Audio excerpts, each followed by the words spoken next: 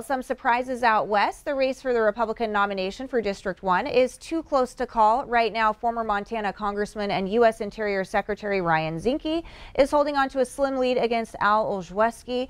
We send it to MTN's Jonathan Ambarian with more on that, plus what happened in the Democrat primary.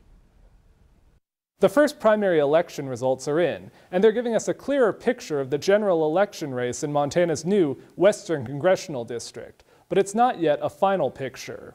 The race to watch election night turned out to be the Republican primary. Former Congressman and U.S. Interior Secretary Ryan Zinke and orthopedic surgeon and former state senator Al Olszewski were locked in a too-close-to-call back-and-forth race throughout the night. Both men decided not to make a statement Tuesday night, waiting for updated results in the morning. On the Democratic side, the result was much more decisive. Missoula lawyer Monica Tranell was the clear first-place finisher. Cora Newman, a nonprofit executive from Bozeman, conceded the race Tuesday night. Tranell, a former Olympic rower and attorney for the Public Service Commission and Montana Consumer Council, said the work is just beginning, with the general election campaign still ahead. This will be a big, big challenge.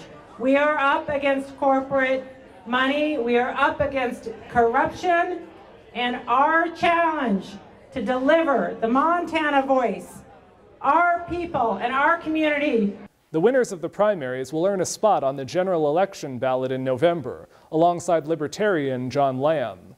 In Bozeman, Jonathan Ambarian, MTN News.